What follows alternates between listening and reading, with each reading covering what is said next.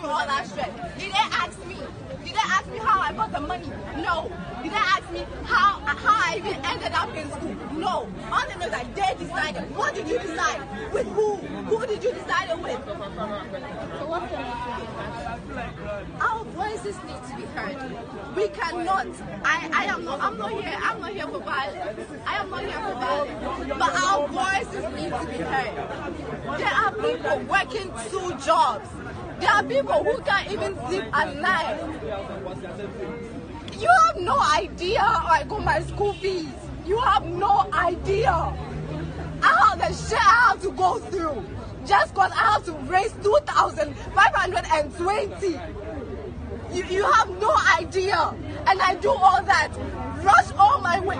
If I show you where I live, I live where I live just to come to school every morning.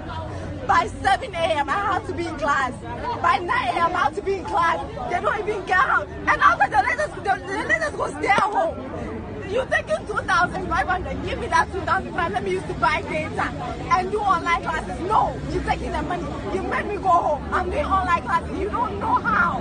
You have no idea how I buy data. You have no idea how I am managing to do this online classes. Only for you to come a week. Yo, it's just 5 days. 5 days. Exam. You tell me that I should be done from my course. Would you call on government to